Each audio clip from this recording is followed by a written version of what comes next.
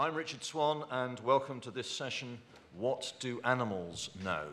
Or if you prefer a more sarcastic intonation, what do animals know?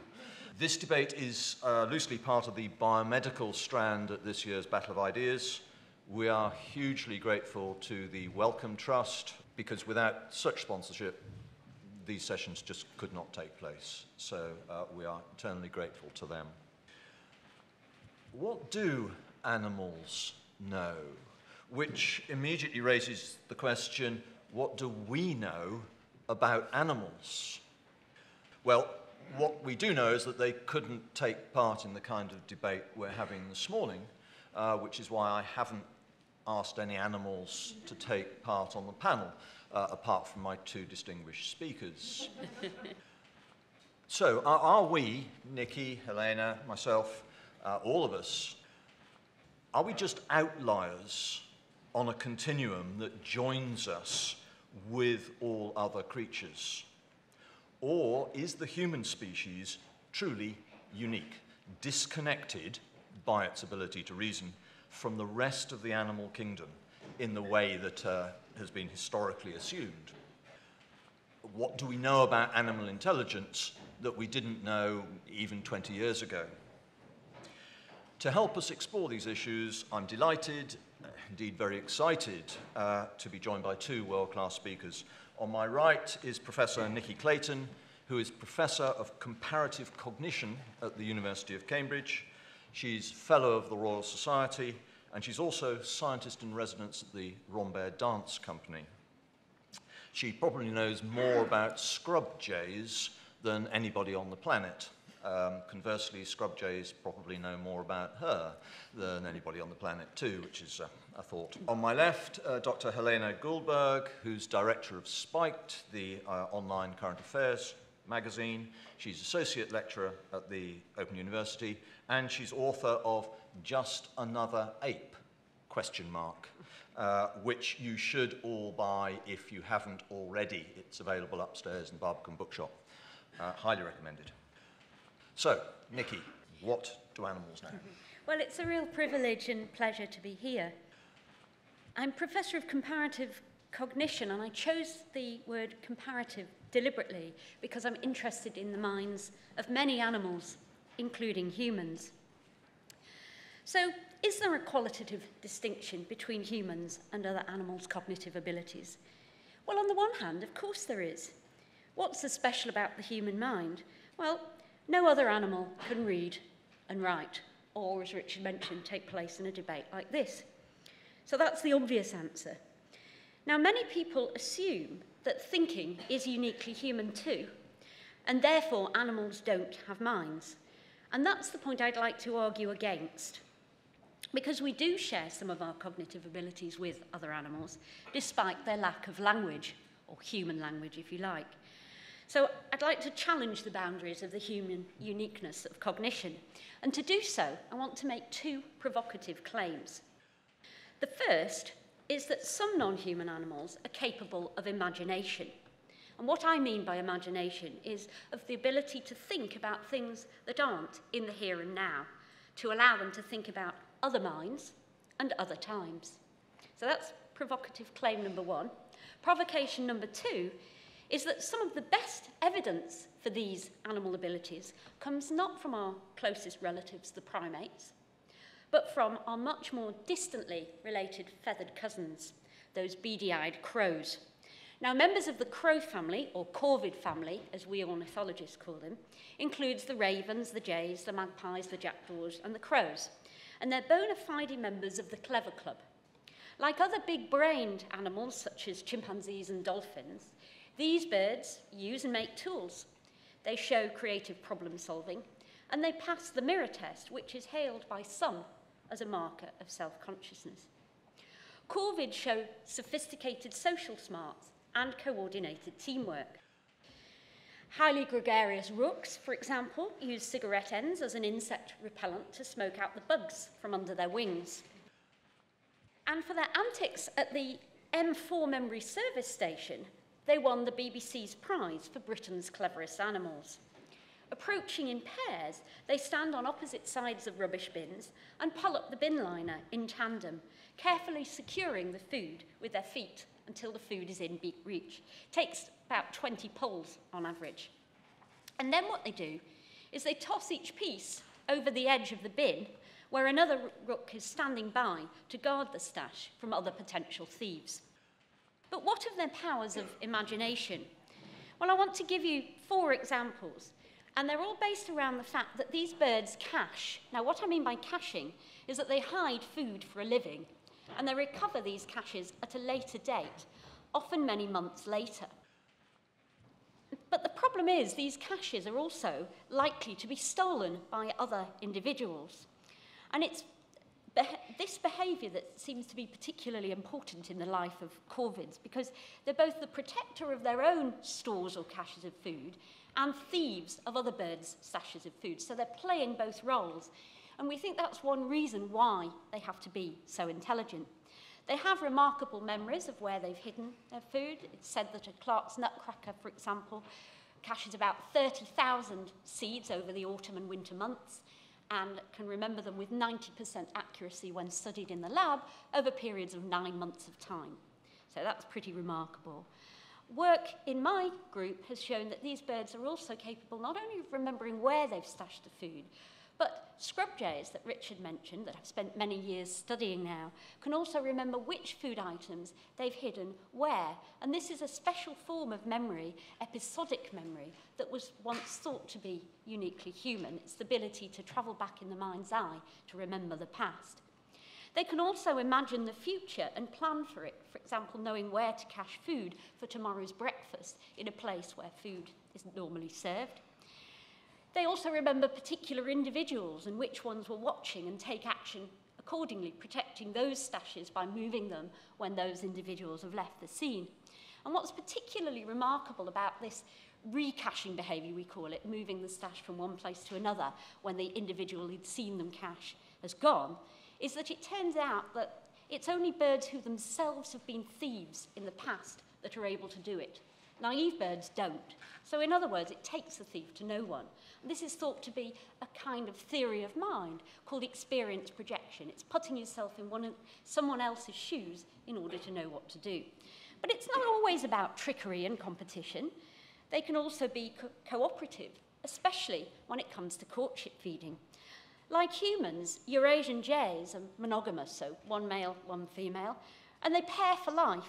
And the male jays are very good at knowing what their females want to eat, even when it's something quite different to what they want themselves. So they could teach my husband a trick or two. Now, there's increasing evidence then that these birds do have minds. I've given you several examples of their imaginative powers, both about other minds and other times. And what's more, they're just as smart, I will argue, as chimpanzees and the other non-human great apes.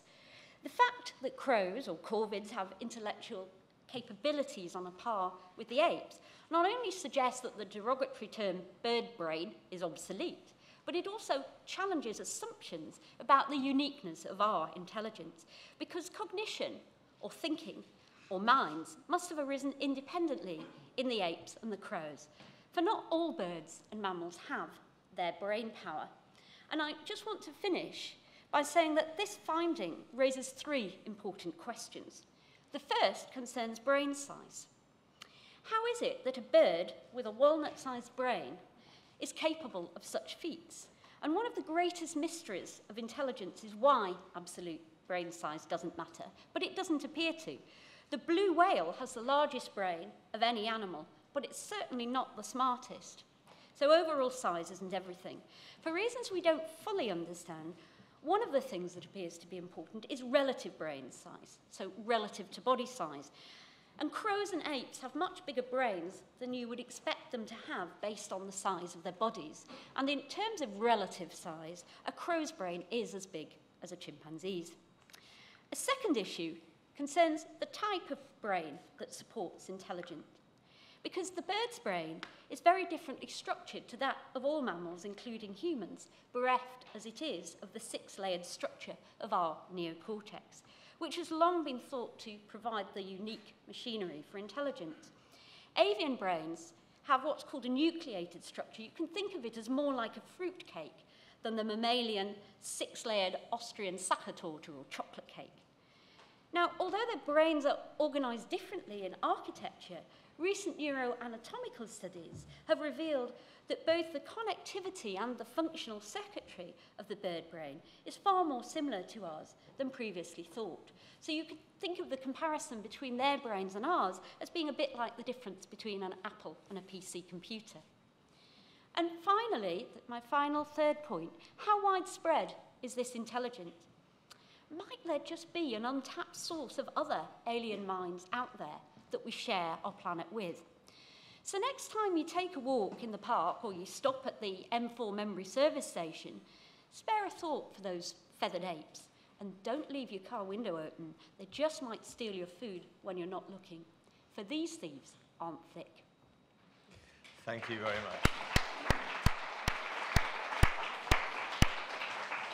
Brilliant. Thank you very much for that, Nikki, and for opening up that debate. So, Helena.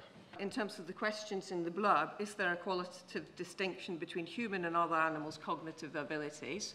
My argument is yes, unequivocally.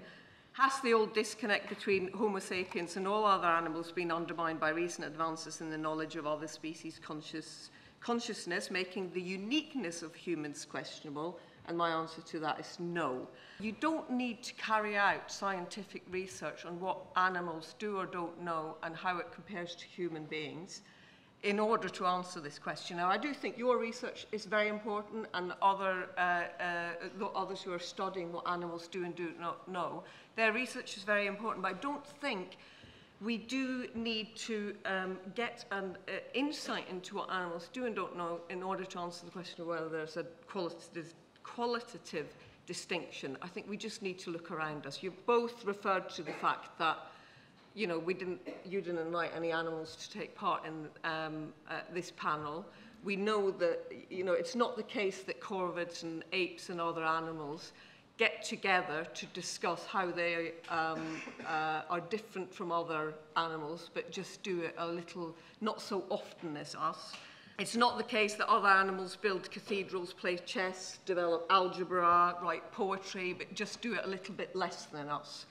There is a vast gulf between humans and other animals, and I think that is just evident in the way that we live our lives and the progress that we've made. So in some senses, I do find it baffling when people are arguing that there's not a qualitative distinction. But at the same time, I also know it's a very human thing to anthropomorphize, because we don't just look at the behavior of our fellows, we always make inferences about what are their motives, what's going on inside their heads. And I think it's a very human thing to look at animals and read their behavior on the basis of human emotions and human intentions. But I think it's very important that we continually question those assumptions when we're looking at animal behavior. Where I suppose Nikki and I would agree is I would say that if you were to ask, is there a continuity between humans and other animals in terms of our natural abilities, I would say yes. Although I think it's very difficult to work out what our natural abilities are once we've developed culture. But most likely, you know, as a thought experiment, I would say, well, yes, there's bound to be a continuity. And one of the motivations, as I understand, for Richard and Leslie organising this session was the Cambridge Declaration on Consciousness.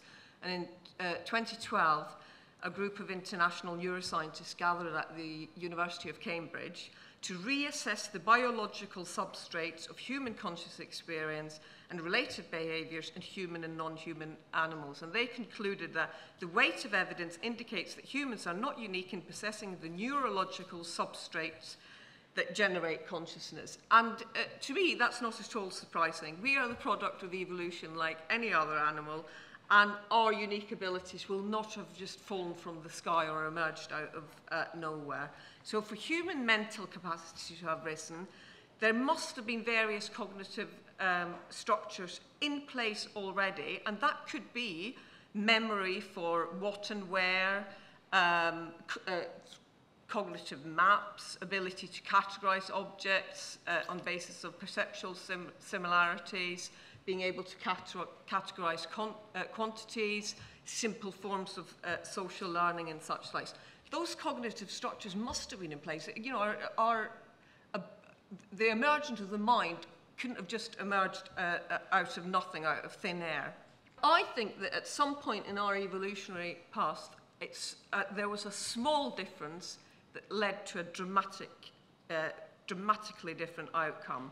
For much of the 6 million years since our lineage diverged from our common ape ancestors, we remained little more than glorified chimpanzees in the tools that we used and the way that we lived. But then something dramatic took effect around 60,000 years ago, where you see a transformation in the way that humans lived. And some people refer to this as cultural takeoff. So with cultural takeoff, you know, up until then, yes, we might have used more sophisticated tools, but we were really living like chimpanzees. And then you see the emergence of cave paintings, more sophisticated tool making, more sophisticated hunting techniques, ceremonial burials, evidence of jewelry, animals being buried with humans, and the amazing thing is travel across oceans. From chipping away, you know, at nuts, for instance, to traveling across oceans. And 5,000 years ago, you see the first evidence of written language. So you see the development of culture, civilization, and out of that, I would argue, that the mind has arisen. So when you move into the realm of symbolic communication, which I think happened because of a small difference that allowed for cumulative cultural learning, then basically the soul or the mind or whatever you call it can fly. And reach ever greater heights as a result. Meanwhile, apes have not moved beyond their hand-to-mouth existence. Their lives have changed very little in the 6 million years since we split from our common ancestors, which I would argue is because apes don't have the capacity for cumulative cultural transmission. You know, they can't imitate, they can't ape. Really, it's because we have got the capacity for cumulative cultural transmission that we have created culture, we have created language, and with that you see the emergence of the mind. And that means that we are not constrained by biology, whilst I would argue that all other animals are constrained by their biology.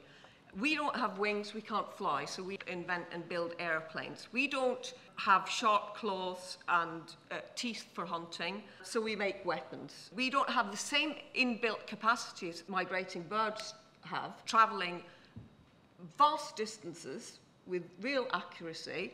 What distinguishes us is that we are able to put our heads together. We're not confined to our individual brain.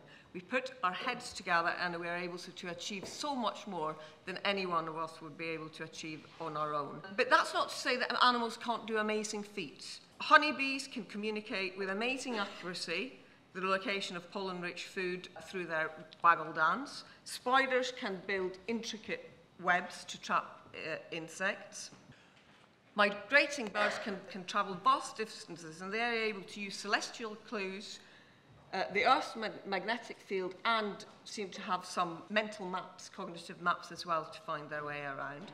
So it's undoubtedly the case that animals are able to perform amazing feats, but I think these amazing feats are the product of their evolutionary history, and they are constrained by their evolutionary history. So a spider, I mean, I don't know exactly how they do what they're doing, you know, making the silk and making these amazing spider's webs, but they can't say, oh, every spider around me are building the same spider web, and that is all I can do, and I'm now sick of it. I think what I'll do, think about a different way of trapping insects. You know, I'm going to sit down, put some thought into this, maybe draw up a map and then, you know, build it. They can't do that. And migrating birds can't decide that, okay, the risk of migration is just too great, because it's a very risky business at migrating. Maybe I should stay put. Maybe you know, but the weather, it's going to get cold, so if I'm going to stay put, I'm going to have to build something with central heating. They can't do that. So I do think animals are constrained by their biological makeup, and I think we have to be very, very careful. We have to guard against looking at animal behaviour and interpreting it in human terms, because I don't think it does actually help us understand animal behaviour, and it downgrades human achievement. And I think if scientists didn't continually question their assumptions, we might still think that Hans, the clever Hans the stallion, could perform algebra. Thank you very much.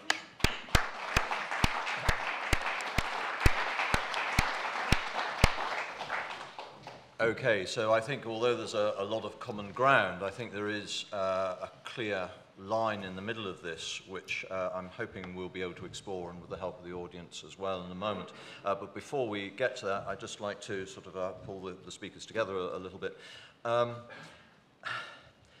Nikki, I'm interested in a sense how you respond to that, particularly sort of Helena's idea that perhaps, you know, that the claim that mind has arisen perhaps only over the last 60,000 years, when humanity had largely stopped evolving in any great fashion.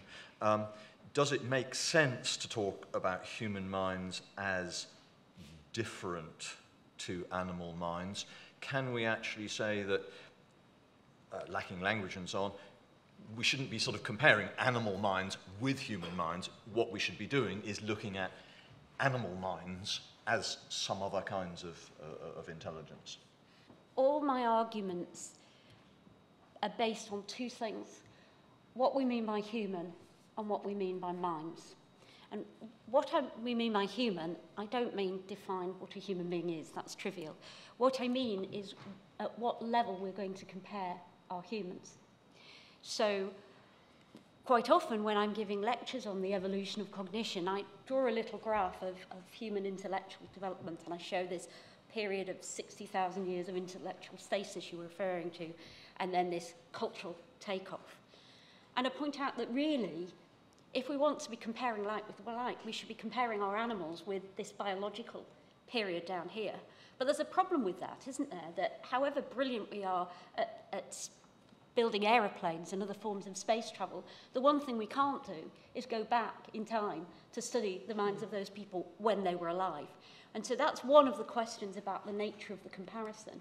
Are we talking about the biological basis of human behaviour, in which case we shouldn't be focusing on all this cultural aspect, or are we not? And depending on your answer to that question depends on what aspects you're looking at. And the second thing is what you mean by the mind. I'm not arguing that animals are as smart as human beings. And when I talk about cognition, I mean the ability to problem solve and think rationally and be able to take certain abstract principles. But these abstract principles that animals can do depends on your species, but of course compared with what we have, they are limited. One thing that I find fascinating, some of the research that I do compares young children, which is another version of are we talking about adult humans or young children? It's back to the what do we mean by human question. And one of the interesting findings that we did recently that I want to briefly mention, because it's an example of how it's been useful to compare animals and humans and what it tells us a bit about both, is called the Aesop's Fable task. And this is a little task that my husband and his PhD student at the time, who was amusingly called Chris Bird, so you can imagine the journalist had a field day with Bird, who was studying rooks. They had a little task like this, where you have a tube of water. It was based on the Aesop's Fable, the crow and the pitcher, and the water level's quite low.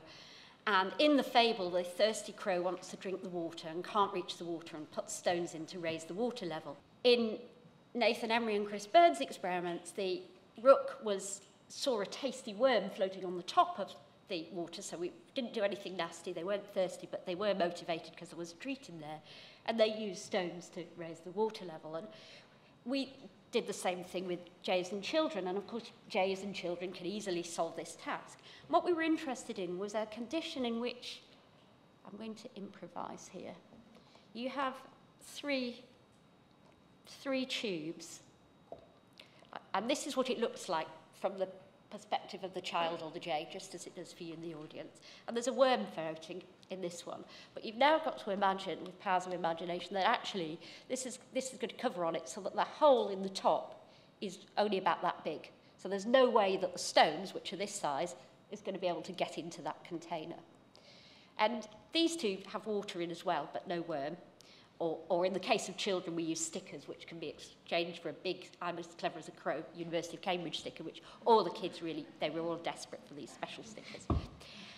And what we found is, of course, the birds don't solve this task. They look at this and go, well, I can't stick my stones in the relevant place. I've no idea. And they just fly off and they don't perform the task. But the children eventually solve the task and discover, say, that actually if you put stones in this one, you can get the worm through this one. Most of the children don't know how it works. They just attribute it to magic. In fact, the real reason it worked is that there's a U-tube hidden behind the table connecting these two, of course. Most of the children didn't know that, but they were able to solve the task. And I think what that experiment has shown, and there's another version of the task where you just have one tube and you have pebbles that are sinking and floating. And the crows are really good at this. They only put the sinking ones in, and if they accidentally put a floating one in, they immediately remove it. They have no problem solving that. And yet our children couldn't pass the task till they were 8. So we've got one task where the crows are much better than the children, one task where the children are much better than the crows. And so I think doing those kinds of experiments are important because they show you both the similarities and differences in the cognitive mechanisms or the thinking thought processes that are going on when the animals and children are solving the task. So I do think comparisons between humans and animals are important in terms of what they tell us. Not because I'm trying to say that a child is an 8-year-old child is like a crow or a crow is like an 8-year-old child. Obviously they're not, but in looking at the ways in which they solve the task might tell you something about the way in which these different processes have evolved. Brilliant, thank you. Historically, there has just been this sense, even I grew up with it, and that's not historically very long ago, that human beings were the only creatures on the planet with minds of any kind, the only creatures with the ability to reason, the only creatures with cognitive powers. Every other creature was believed to be just hardwired, and it was done by instinct, and there were no cognitive processes at work at all. Interestingly, even in your book, Helena, you say on page 20, the reason animals will do seemingly intelligent things one minute, incredibly stupid things the next, is because they lack any conscious awareness of what they're doing, which seems to sort of go with that kind of ancient historical sense that we are separate because they can't do any of these things. And that seems to me the area which has perhaps moved over the years. And I wonder even, since 2010 when the book came out, whether actually we have moved from that ancient historical and obviously often religious belief in the uniqueness of human beings to a point where we see, no, other animals are not intelligent the same way as we are, any shape or form, but they do have cognitive abilities, they do have an intelligence of a form. Listening to you, Nikki, I actually agree with a lot of what you were saying. And when I said that I don't think we need to carry out scientific research to understand what animals know and the difference between what we know and animals know in order to answer the question about whether there's a qualitative distinction. That's in order to answer the question of, is there a fundamental difference? But I do think it's very interesting to look at what but it's very difficult to work out what language to use. What animals know, I suppose, what cognitive structures are in place, because it might tell us what was already in place that allowed for this emergence of our uniqueness based on our cumulative cultural learning. Now, I would say, Richard, I'd still stick with the idea that there is not conscious awareness, but of course that boils down to, well, what do you mean by conscious awareness? But I would say, if you, from all the evidence I reviewed, now I particularly did look at ape studies, but I did get drawn to looking at some of the studies on corvids as well, and it's baffling in a way that our lines, the corvid line, the human line, diverged about 280 million years ago, and the ape line 6 million years ago. And I looked at so many ape studies that showed that apes are not actually that clever. And some of the studies that you refer to, I'm thinking, well, this, you know, none of the apes could have, would have performed on those tasks. And Tomasello at the Wolfgang Kohler Center in Leipzig and others who've carried out research on apes have said that generally, you know, when they compare chimpanzees, orangutans and gorillas to human children on just cognitive tasks of understanding of physical laws, they're fairly similar up to about 2 years of age. But they're already distinct from before 1 year of age in terms of understanding of intentionality that you actually see in very young children. So in terms of their social cognition, you already see a difference between humans and animals. But I would say that still nothing has convinced me from all the research that I've looked at that animal behaviour can be explained on the basis of particular cognitive processes that would have been selected for through evolution and will be species specific, coupled with trial and error learning, and in some species you also see more simple forms of social learning. So rat pups, for instance, will only eat what their mother eats. There seems to be some simple form of social learning amongst birds.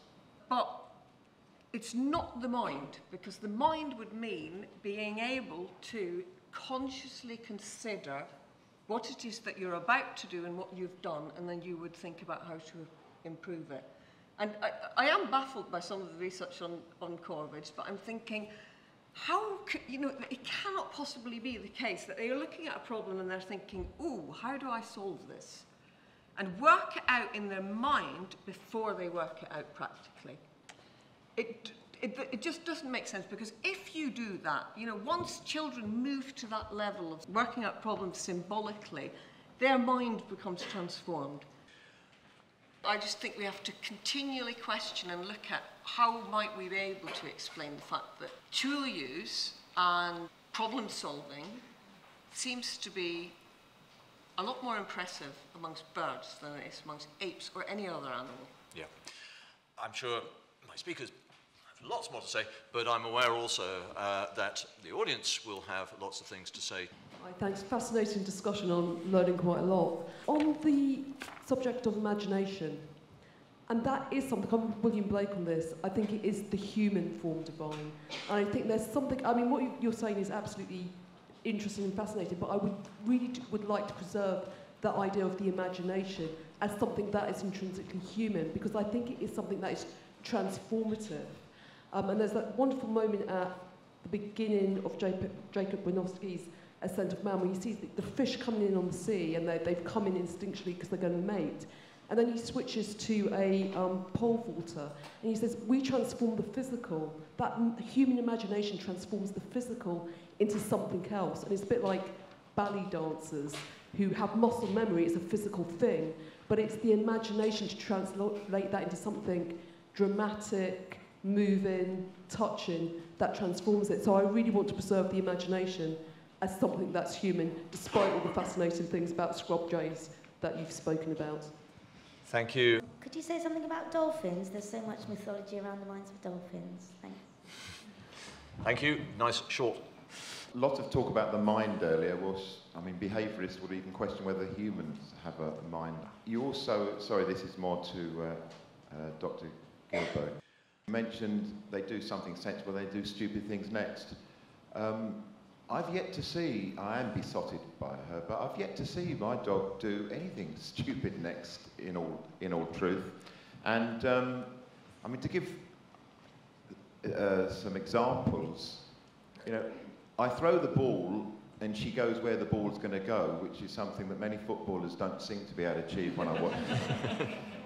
She's completely made up her own sort of dance, a sort of majorette dance. I've no idea why she does it, but she sort of does that every morning for herself. She has such a human, I'm going to use the word human, she has such a desire to catch the ball if it's thrown before it lands on the floor. It doesn't make any difference to her life, I'd have thought, but she's got that desire, so she's a brilliant cricketer as well. She chases squirrels, and you mentioned about crows. A friend of mine has done massive studies on crows, but he's also doing a massive study on squirrels as well. And certainly their intelligence, if you've got nuts in the garden, usurps everybody's probably. But in terms of squirrels, I'm amazed that she doesn't chase the squirrel, she goes to the tree to which she thinks that squirrel's going to go to, which to my mind seems very intelligent. Okay, can I just say one last point?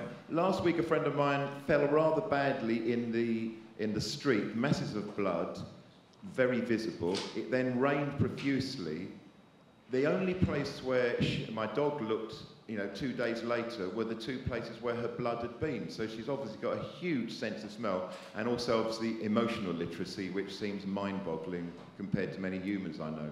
I want to ask that if there's no absolute divide between humans and some creatures at least, but it's more like on a scale maybe, does this mean anything for ethics? Would you even go into like a Singer kind of direction, or is the ethics that we now pursue is correct? Just a kind of technical question.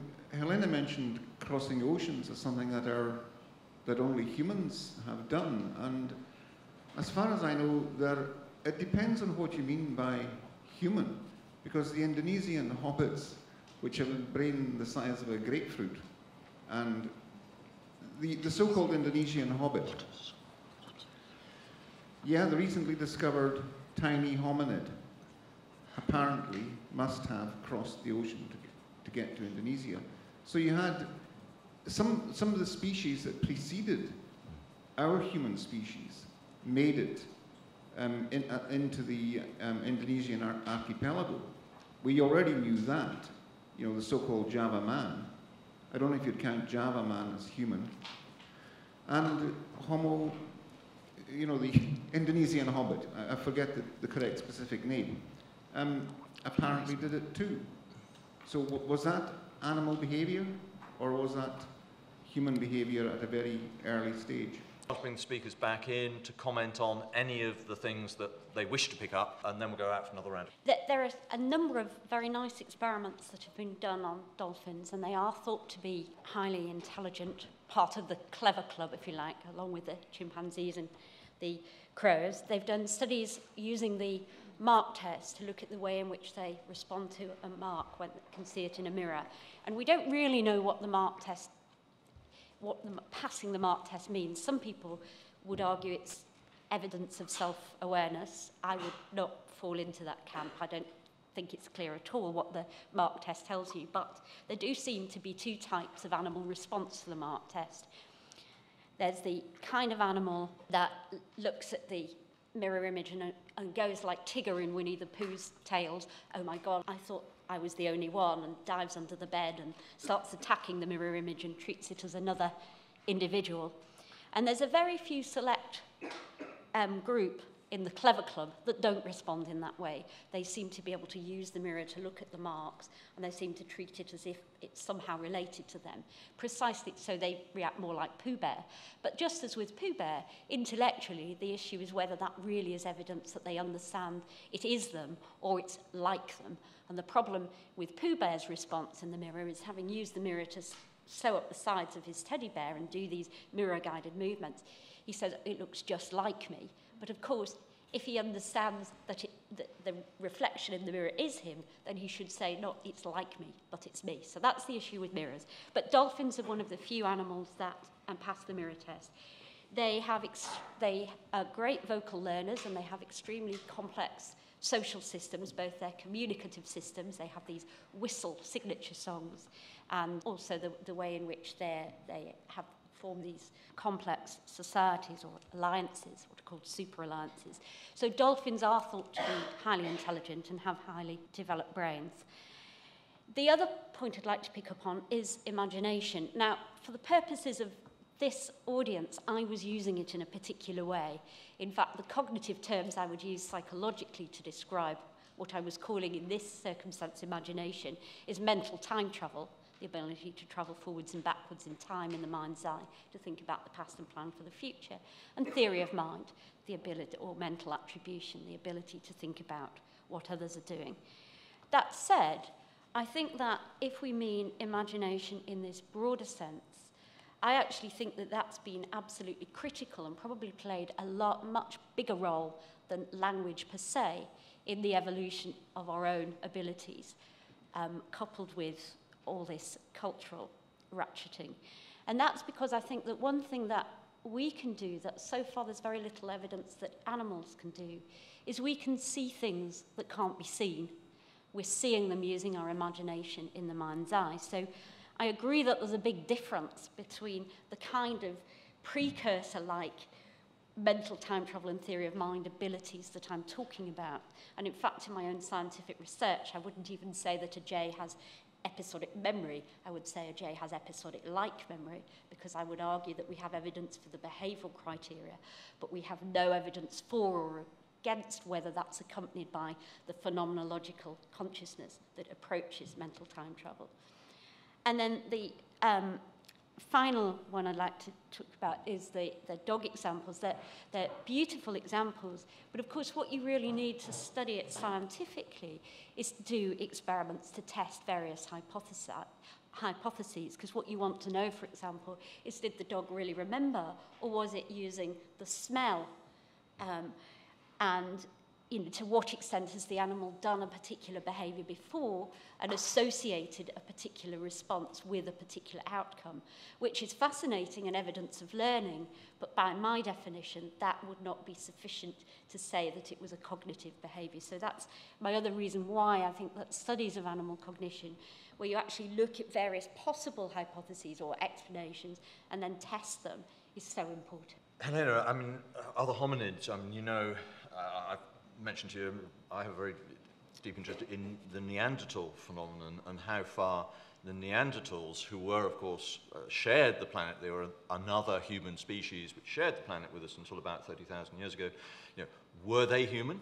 Did they have minds? There is growing evidence that they undertook a whole series of practices, burial practices, artwork and so on, which actually qualify them perhaps as modern humans. So the whole issue of other hominids is an interesting one, I think, in the evolutionary pathways. Yes, I mean, I'm not a specialist on evolution, I'm not a biologist, I'm a developmental psychologist, but I did write a chapter on consciousness and evolution in Just Another Ape, because I thought it's important, there's a really difficult conundrum to answer, which is, are we just the products of evolution like all our other animals? Do we explain our unique abilities on the basis of evolution?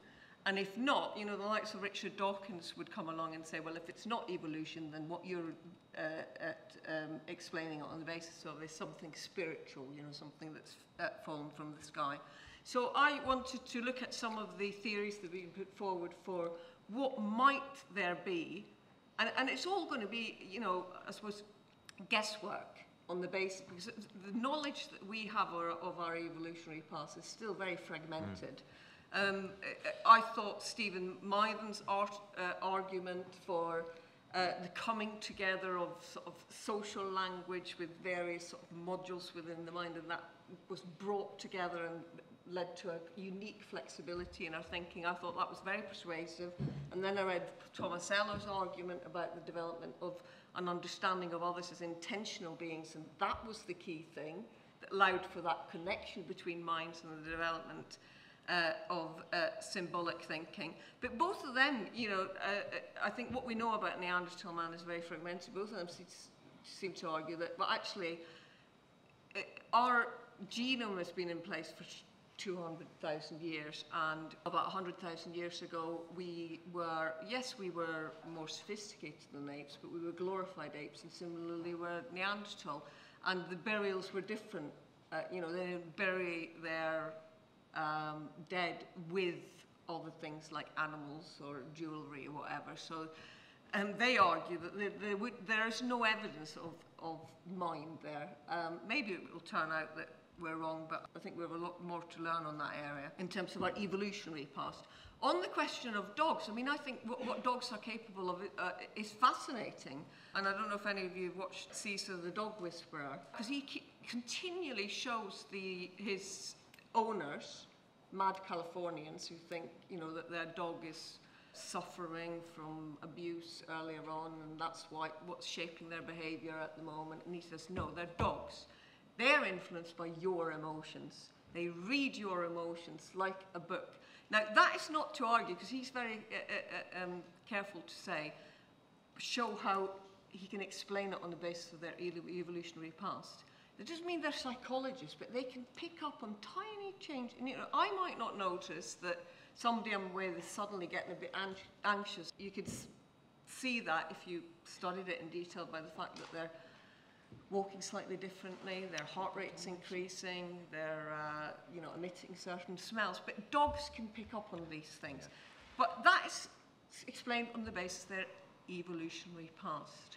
And they do not have the flexible intelligence that humans have. I don't know if that's what you were arguing, any animal capable of mental time travel or theory of mind. I would argue only human beings would be able to. Again, it depends on definition. Yes, they have a memory of the past, and that makes sense that that would be selected for through evolution, you know, particularly if they have to. Squirrels as well bury food, don't they, for later on. That kind of memory would be selected for through evolution. But I wouldn't call it mental time travel, because that implies some sort of conscious awareness of your memory and being able to think about it consciously. So I would choose different words. Possibly some animals pass the theory of mind test, but there are some who raise questions about them, even apes, whether they are able to pass, not theory of mind, self-recognition, sorry, sure. Self-recognition, are they able to recognize themselves in the mirror? There are some questions raised about those experiments, but because possibly they can, so possibly they have a bodily recognition of themselves, but I think that's very different from the sense of self that human beings develop, and there's no evidence, I would argue, of animals having a theory of mind. I'm a student in neuroscience. We do all this great research about animals, which I'm very much in favour of, but then, especially in these behavioural studies, it seems that we interpret the results in a kind of human framework. So we assume that they must have a theory of empathy or an ability to put themselves into others. Why don't they have other mechanisms to solve that question? Why are we looking for humanistic explanations for these results? Dr. Goldberg briefly mentioned flexible intelligence. We haven't spoken about the ability of humans, the human hand, to influence the way in which we can learn and get feedback about our world. You've got a tick list. You've both got tick lists, and if you tick off all those tick lists, then you've got consciousness. Just as a sort of mind experiment, could you apply that tick list to a completely different architecture, say a termite's nest, and say that termite's nest has consciousness even if the individual termites in it don't? A quick question to sort of phrase that a different way around for Helena. We've had a strand about robots and and artificial intelligence. At what point, if you had a tick list, would you say that artificial intelligence had passed the Turing test and had become conscious?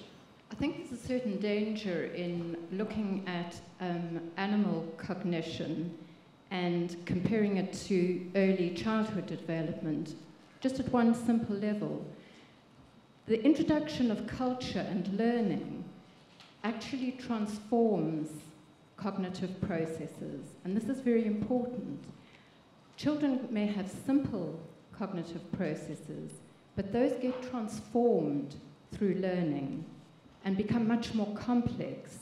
The problem is that many of those complex functions become automated and may resemble simpler functions. So you think of things like memory, where it may appear that they are analogous between a young child and an older person, but memory is transformed through cultural interaction. Similarly, a lot of cognitive processes may look very similar to animals at a very simple level, but our cognitive processes have actually been transformed and have become automated, and therefore I think there's a real danger in trying to equate those cognitive processes. I was just wondering if either of you could maybe comment on dreams in terms of imagination and maybe mental time travel? In light of UCL, the recent research that won the Nobel Prize, where you had grid cells, for GPS location, you talked about episodic memory there. What evidence is there that's related to time? It's a sophisticated GPS relating location. On top of that, I wondered what you thought about the Cambridge Declaration when we don't have a clear idea of what consciousness is. It's not a bit vain to go around saying that, in fact, animals do have it. Building on the idea that culture is important, you said that animals can't write poetry. We know that they can respond to emotions and they possibly can feel emotions. What if they had an oral culture? What if in that rabbit burrow there's a blind bard? I'm going to use mental time travel as my example, I think. As a psychologist with a zoology background, I certainly don't look at animals in terms of human feats, not at all. In fact, I've spent most of my time studying the complex food caching behaviour of a number of different species of corvids, asking the extent to which the species do things similarly or differently, to what extent that's shaped by their ecology and the environment in which they live. Mental time travel is a specific term. It was defined by Suddendorf and Corbelis to be the ability to remember the what, where and when of the past and to plan for the future accordingly. The argument in psychology is that a question about whether or not it's unique in humans, most psychologists would say that the behavioural evidence that animals have it is there, and that's been shown by a number of experiments that we have done and have been published in Nature magazine. The issue is whether or not they have the associated phenomenological consciousness that's associated, for example, with being aware of being the owner of the memory and knowing that I have a mind and that it can travel backwards and forwards in time, as opposed to there being a query about whether animals can remember the what, where and when of a past event. I would argue that the problem with trying to study consciousness in animals is that we don't really know what consciousness is. There may be many types. I don't think we know what it's for, and so how and why it evolved. And I can't see a way of testing whether or not animals have these types of phenomenological consciousness that are associated with mental time travel. So I think that's the thing. In terms of John O'Keefe's finding of the discovery of place cells, which won him the Nobel Prize, and Maybrit Moser and Ed Moser, who discovered the grid cells, which contributed to the other half of the Nobel Prize. It's fascinating that we know that these cells in the hippocampus play such a crucial role in navigation. We don't yet know whether and to what extent they might be involved in remembering the past and planning for the future. And as for the Cambridge Declaration, I can't say I'm a big fan. I think it's a shame that there were so few people that actually study the evolution of cognition on the panel, or more philosophers. But I don't personally buy the argument that just because animals have the same areas of the brain, that necessarily follows that those same areas of the brain are always doing the same thing. And even if they were doing the same thing, I don't think it's necessarily accompanied by consciousness for precisely the arguments that I said that scrub jays have episodic like memory, and the like went in there because I'm saying I think we have behavioural evidence, but we don't have evidence of consciousness. Brilliant, thank you very much. Helena.